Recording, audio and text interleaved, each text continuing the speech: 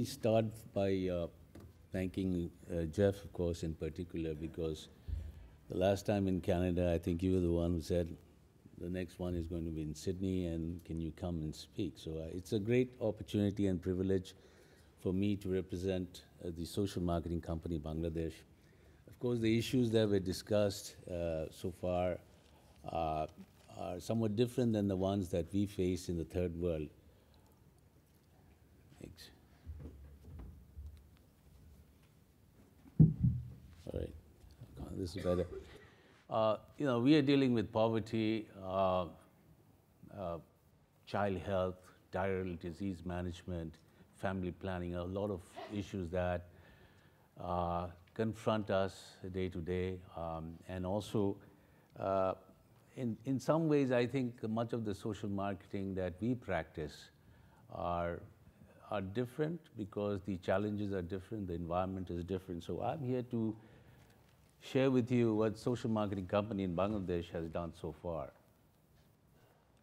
There's some key questions that we need to face with every day, those donor-funded social market programs, is how do you evolve in sustainable ways?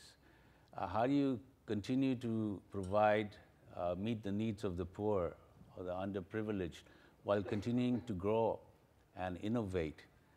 The one model that we have tried successfully is the SMC cross-subsidy model, which I'm going to present to you today. Before I start, I want to define financial sustainability as we see it is one that you are able to ensure an inflow of funds from a sustainable source to meet or exceed your total cost, including commodity cost. My content, I'll introduce SMC, the success story, and then talk about the strategies and implications. Can you run the video?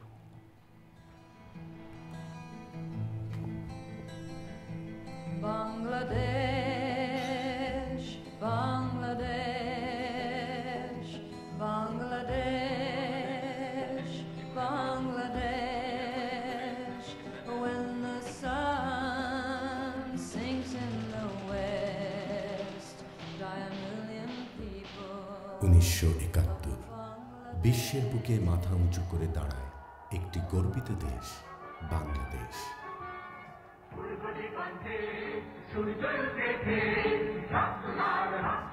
শুরু হয় নতুন যুদ্ধ, দেশ গড়ার যুদ্ধ। কিন্তু কয়েক বছরের মধ্যেই উন্নয়ন কাজে অন্তরায় হয়ে দাঁড়ায় জ্যামিতিক হারে বৃদ্ধি পাওয়া জনসংখ্যা। জনসংখ্যা নিয়ন্ত্রণে পরিবার পরিকল্পনাকে জাতীয় নীতিমালায় অন্তর্ভুক্ত করে শুরু হয় সরকারের সাহসী ও সময়োপযোগী পদক্ষেপ। সরকারের এই উদ্যোগকে সফল করতে ভিন্ন মাত্রা যোগ করে USAID এর নতুন এক concept, social marketing. Well, many of you have probably heard Joan Baez's song, but that's the context in which social marketing started in Bangladesh. It began in 1974 as a family planning social marketing project. It was set up by Population Services International, PSI, and with commodities and grant support from USAID. So the primary purpose was to address the rapid population growth by increasing availability to subsidize contraceptives through the private sector. So there are three major focus is on availability, subsidized contraceptives, and the private sector. The whole focus was on building volumes, building CYPs. Many of you know what CYPs are, but it's the number of contraceptives needed to protect one person, one couple from an unplanned pregnancy. Little focus on sustainability. For the first time, SMC diversified outside family planning by introducing ORS in 1985. And in 1990, it became a non-profit company limited by guarantee with a voluntary board of directors. I think she put on the wrong presentation, but nevertheless, SMC actually owns a for-profit company called SMC Enterprise. And it's a classic social marketing program which has all elements of the marketing mix, all the 4 Ps, or maybe the 5 Ps since yesterday. It markets a whole range of family planning products that includes condoms, pills, IUDs, implants, injectables. It also markets a number of health products that includes ORS, zinc, micronutrient sprinkles, sanitary napkins, and so forth. It is, in terms of CYP, it is the third largest contraceptive social marketing program as per USAID Knowledge for Health website.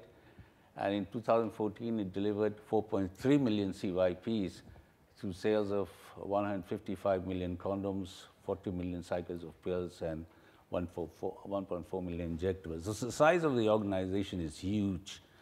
It's huge. It is not, it takes a lot, and this is not, it does not include the 540 million ORS that we sell every year.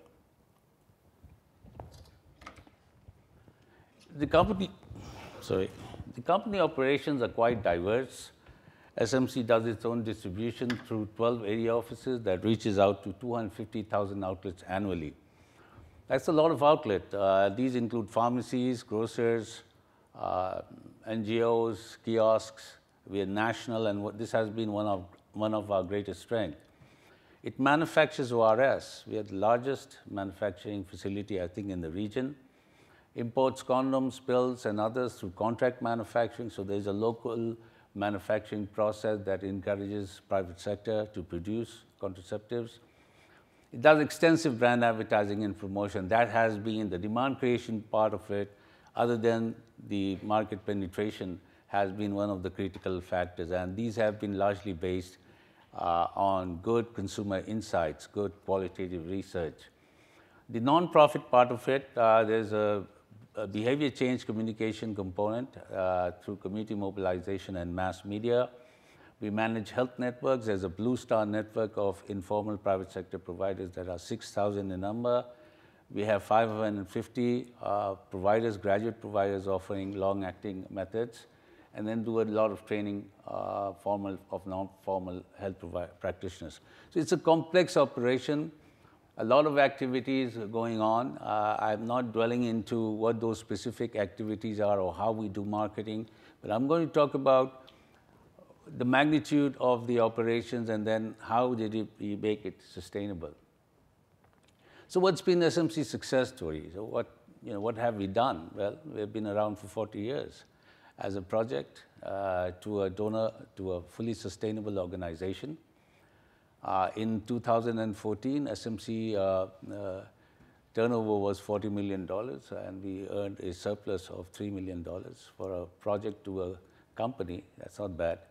We represent 30% of the national CPR. So out of every 10 contraceptive user, 3 uses SMC contraceptives, as compared to 5% that is being contributed by the entire NGO community. So SMC is big in numbers there.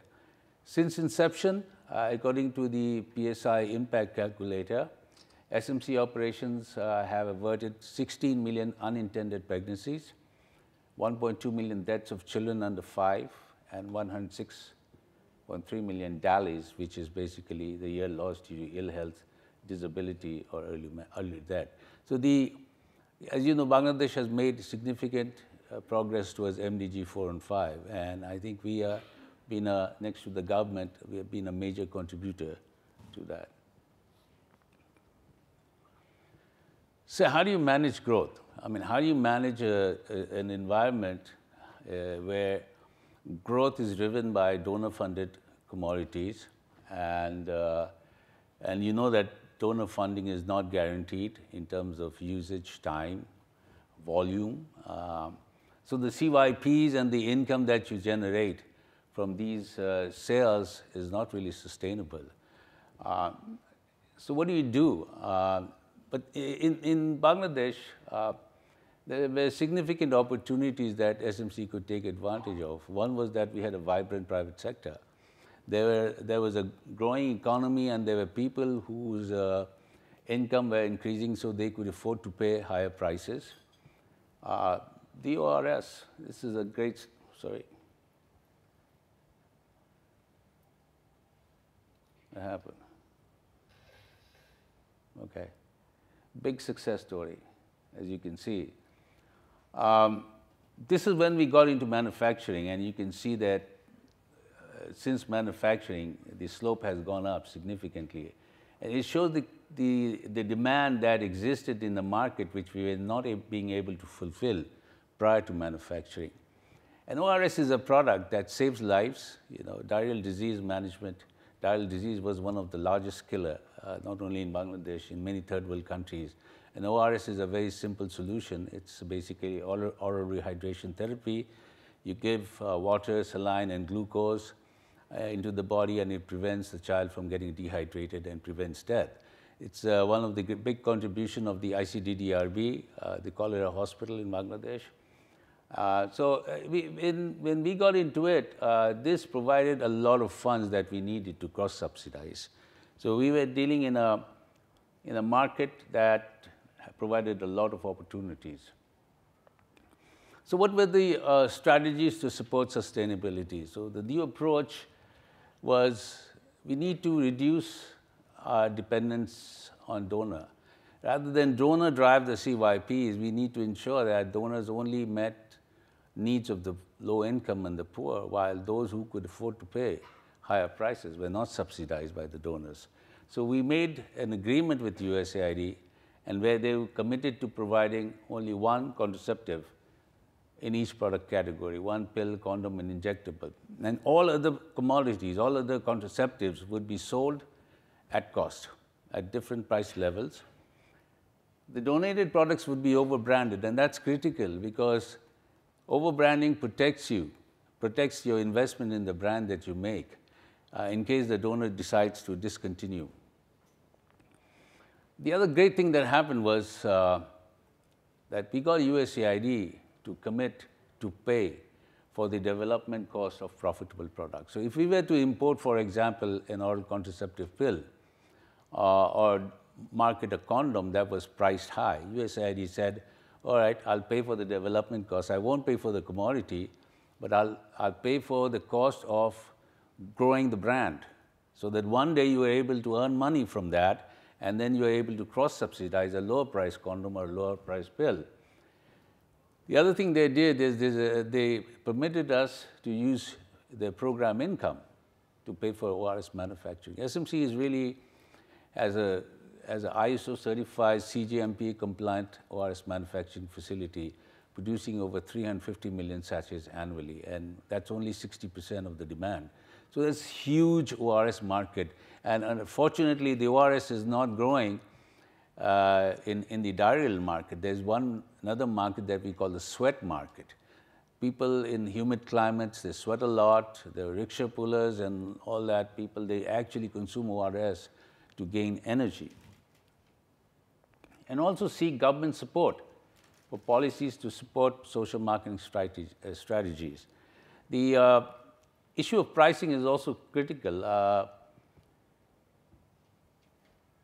For cross-subsidy to work effectively, okay, you must have a sizable market willing to pay, of course. The other thing is you must demonstrate that you can do large volumes and you have created a company goodwill. So the opportunity cost of not continuing is very high, not only for yourself, but also for the donors and the government. So if you're selling, if you're delivering 2.5 million CYPs, for example, and if you're not there, then those 2.5 million CYPs are going to be taken away by the government, or many of them may be lost. So the large volumes really helped us to negotiate with USAID. You need multiple revenue streams. I mean, you can't expect to sort of cross-subsidize within the same brand, a higher price condom subsidizing a lower price condom or pill. You really need alternative products. So SMC ORS was the major brand that helped us to cross-subsidize. A rational pricing strategy with clear definitions of for-profit, break-even, and the way we defined for-profit is a product that covers all of its direct costs, meaning commodity, advertising, packaging, and leaves a substantial amount of money to meet the overheads. So the very, very positive gross contribution margin. And then there are the break-even products that we self-finance also, but we sell it at direct cost recovery only. It does not contribute to overheads. This allows us to keep the pricing down and meet the needs of the low income, but at a slightly higher price. These are only applicable to products that have very high public health value. And of course, the subsidized products, because those are all donor-given, has to be subsidized way below and only to recover commodity, not commodity, but distribution and marketing cost. You also need a long-term strategic plan. Without a plan, you are not getting anywhere. So it provides the roadmap. Of course, there are many changes that you have to do. So you have to periodically review the plan, make course corrections as you move forward. That has been very critical for us. We started in 1997, and we got to full sustainability in 2012, but that was based on a plan. The other issue is that employees have to be serious about sustainability. Many projects, I've worked for 2-3 projects where, 4 years, 5 years, you did well, you wrote the project proposal, closing report down, and it's gone. You're not able to keep any of the benefits that you accrued from the project. So I think that the employees have to drive for sustainability, and they have to be passionate about it. And also you need a transparent accounting system, because if you're not tracking your for-profit and your non-profit separately, you're sort of consolidating accounting system. You never know how much contribution are you making from your for-profit operations. So you have to track your income and your expenditures separately for profit. There is no cost recovery objective for non-profit products. It has to be very clear.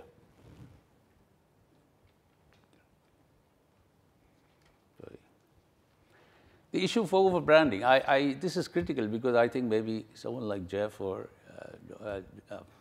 Ross, can write a paper on this. And it's so important for donor funding projects not to continue to depend on the manufacturing brand name that the donor provides. For instance, USAID was giving us a pill called Duofem, which they purchased globally from Wyatt, and they did that for 20 years. So, we moved the market up to 33.4 million cycles. That's a huge OCP, driven largely based on donations.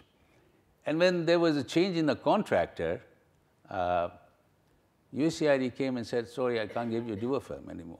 And it fell, actually, from 33 to 15.8, about 17.6 million cycles. But the only reason why it survived, and it is still there and going up, because the brand name was ours.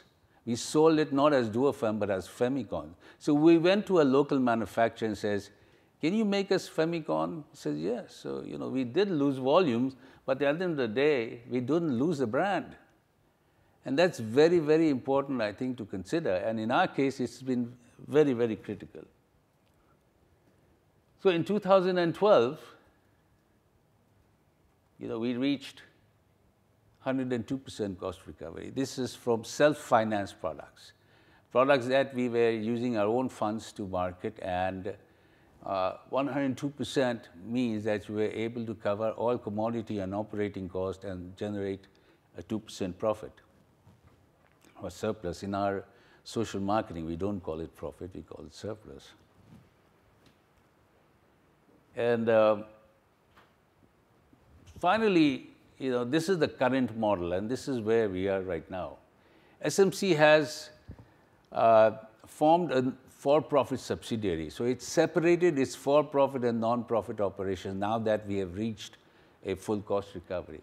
So under enterprise, which is really sorry. Under enterprise, all for-profit products are sold and marketed under enterprise, okay?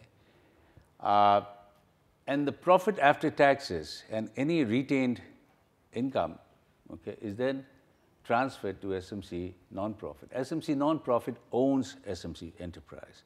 So they are the shareholder. So they, in the form of dividends, it goes to non-profit, and then non-profit decides how to spend that money. They may fund a project if it makes sense and has a lot of social good. They may fund this project through that money. They may co-finance it with a donor. So if we have, for example, an idea to come up with a campaign like, road safety or something, we say, all right, we will put in 33%. Would you put in the other 65, 67%? So it makes co-funding very attractive.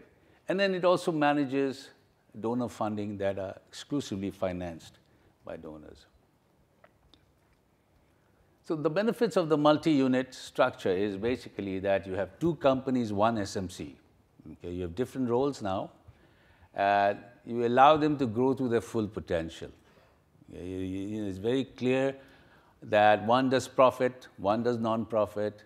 Until you are, if you're small, you can do profit and non-profit within the same unit. But once you reach those large volumes and once you reach profits, you have to separate your operations.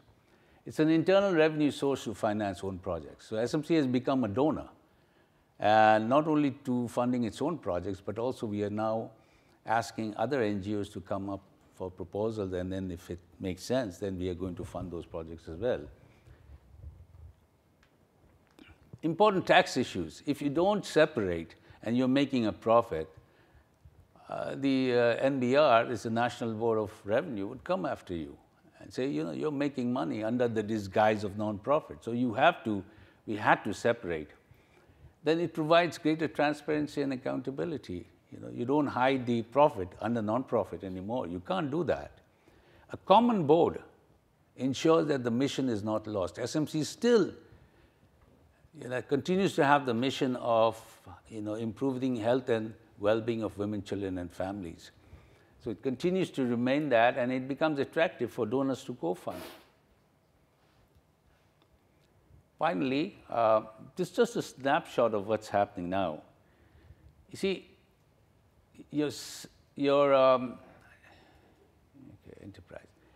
Enterprise actually can sustain almost 80% of the CYPs through its own funds. Only 20% of the CYPs are coming from non-profit or donor-funded programs. 97% of the revenues are sustainable without donor funds. So now we don't need donor funding to continue to innovate and grow in the way that we have been doing. And I just also want to point out that ORS, as you can see, contributes to 58% of the revenue. So that's been SMC's story. Just want to finally highlight this logo. This is our logo, and it promises people that whatever we do is going to help improve their quality of life, help them live better. And every product or services that we market must actually meet this criteria. Thank you very much.